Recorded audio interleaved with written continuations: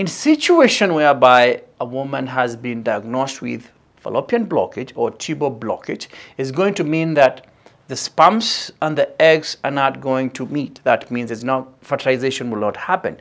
That means a woman will not conceive. That means she's not going to get pregnant.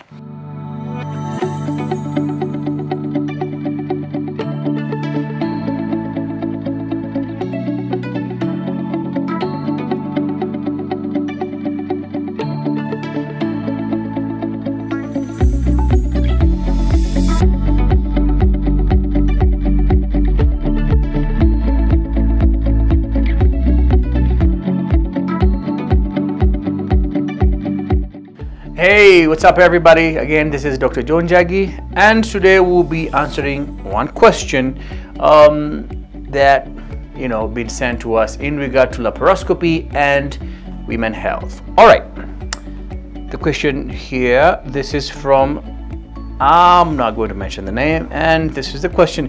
Hey Dr. Joe Njagi, my name is, all right, and I've been trying to conceive for the last 5 years, and I went to a gynecologist. I had a test to check the fallopian tube, that is hysterosalpingogram, or they call it HSG, and the diagnosis was fallopian tube blockage. Is there anything I can ban it laparoscopically? All right, so let me discuss a little bit about what tubal blockage means, a little bit of anatomy and fertility. So this is what happens every month. A woman, when she gets her cyclic menses, there's going to be ovulation around the day 14th, which most of us know that.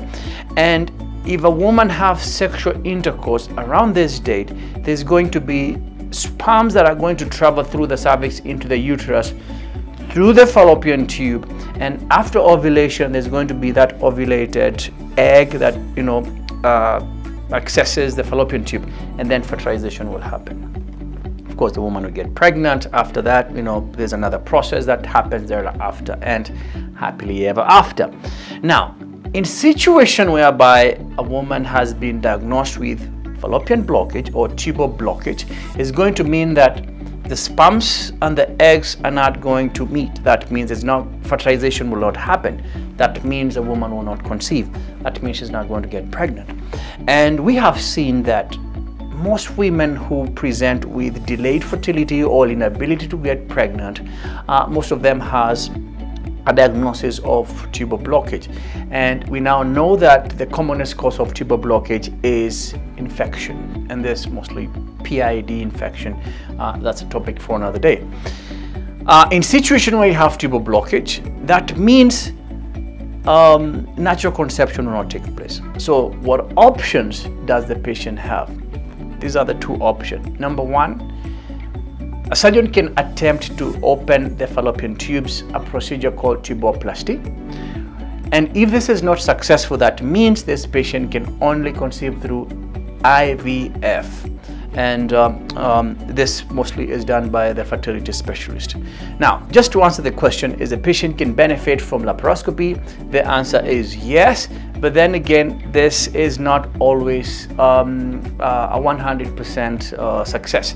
So the following will, when the surgeon is going to determine if they're going to perform surgery, these are the following things that need to put in consideration.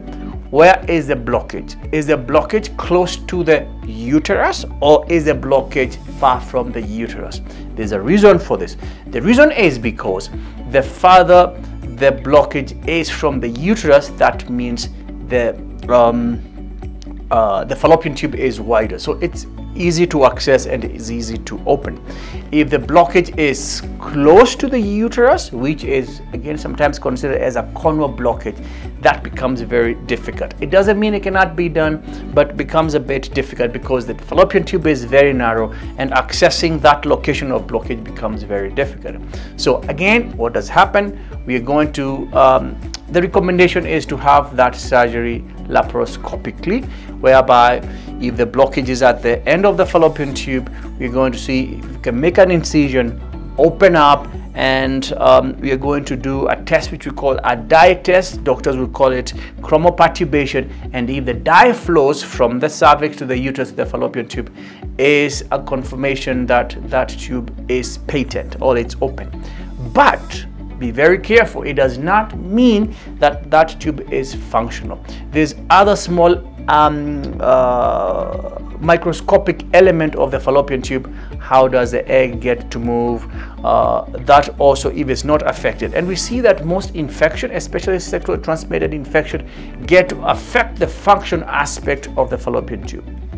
So what is the take-home message?